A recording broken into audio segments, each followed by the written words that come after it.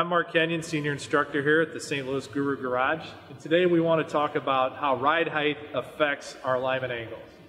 We have a 2004 Mercury Sable on our alignment rack, and you can see here that the rear camber is negative outside of spec.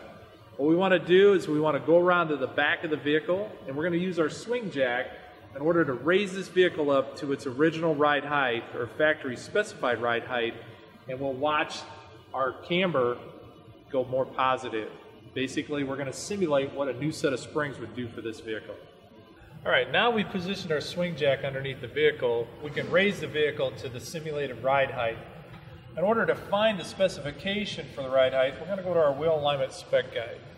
In the case of this vehicle right here, the correct ride height would be 27 7/16.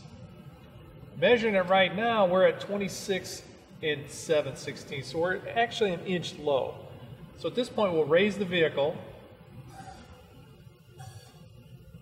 Right there. Now we're at 27 7/16, our correct ride height. We'll check the monitor and see that our camber is now within the specification as far as what the manufacturer recommends. So the repair to this vehicle would be a new set of springs.